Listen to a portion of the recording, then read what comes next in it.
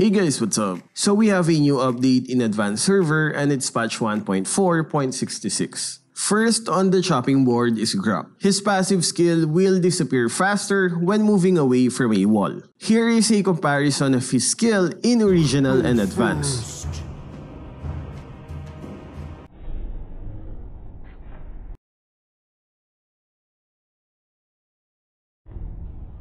This is a problem for Grock because his crowd control immunity is based on his passive skill. He becomes immune to crowd control if he's charging his first skill while near a wall. But with this update, it's gonna be a bit harder to do that. We might see a drop in Grock users because crowd control immunity is one of his best features.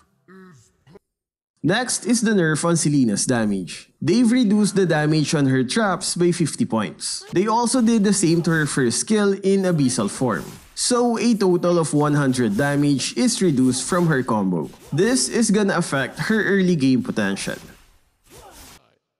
Next is the nerf on the red buff's true damage. From 80% down to 60% physical attack bonus for marksman, mage, and support heroes. They also lowered the buff for assassins, tanks, and fighters from 50% down to 40%. And since marksman always takes the red buff, it's another nerf for all of them.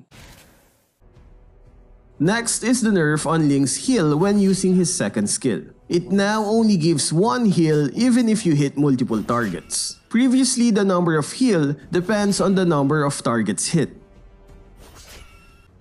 Next is the damage nerf on Valor's first skill. They made the early level damage weaker by 25 points. Damage is still the same at max level. Nerf on Atlas. His passive skill now gives lesser defense stats. From 64 to 120, down to 45 to 80. That's a big nerf on his durability. His second skill now deals more damage, but they've reduced the stun duration from 1.2 down to 1 second. Next is the removal of 25% movement speed bonus when Carmilla uses her first skill. It will be harder to come near an enemy with this update. Buff on Masha. She gains 20 points of extra damage when her first skill is active. Buff on Hanzo. They've removed the feature that they added last week where his first skill is unlocked when getting kills in ghost form. You can now use spells except for Flicker when using his second skill just like this.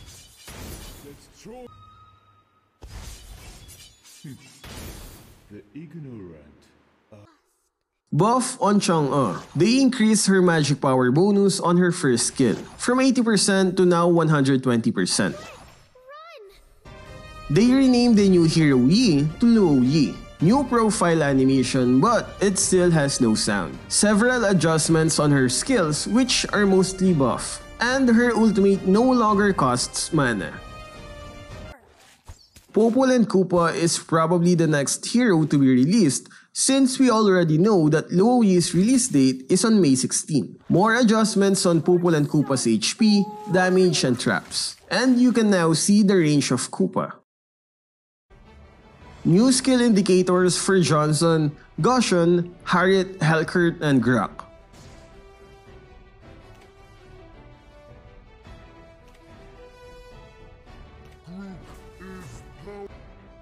Reduced price on these roam items. Wooden mask price is still the same. Finally, some good news for tanks and supports. New emotes from different events. It seems X-Borg will be the Starlight skin for June, while Granger is for May because of these emotes.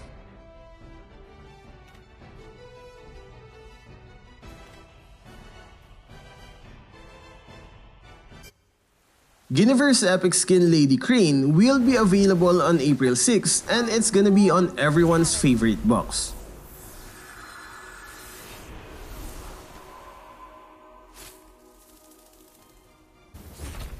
Belaric's special skin, the Deep One, will be available on April 8. It also comes with a painted version called Deep Reef. For those who missed getting Leslie's legendary skin, you still have a chance because her angelic event will be back again soon.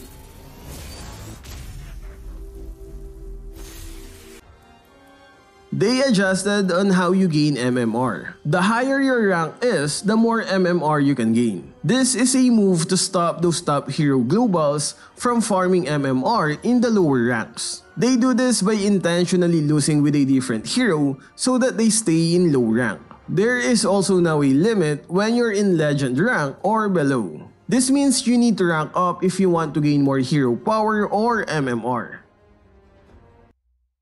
Last one is the addition of titles when in a squad. So what can you say about this update? Do you like the move they made against MMR farmers? Let me know what you guys think in the comment section. That's all for this video. Stay safe and thank you for watching.